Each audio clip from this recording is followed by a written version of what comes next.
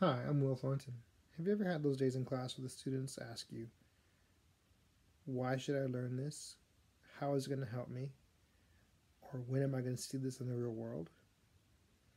Well, my idea is to actually talk about that every lesson with your opening statement or your closing statement, just so you can drive home how important every single topic is. This is something that needs to start in kindergarten and go all the way through their educational career. Students will stop asking how it's going to help them because they know it's going to be told to them at some point. They're going to be given examples. And currently, our curriculum says we need to talk about the real world connections, but all too often, our lessons aren't planned out that way. We have to come up with ideas, and when that question comes up, we have to be quick on our feet. How much nicer would it be to be prepared for this particular point?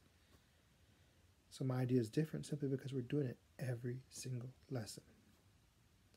So wouldn't you like to be able to go into the classroom ready for those questions, ready to tell them, well, you're going to use it for this career, you're going to use it for this type of job, you're going to use it for something as simple as going grocery shopping. I think that if we got that done, students would have a lot more respect for education and they would try and make it their own more often. Thank you.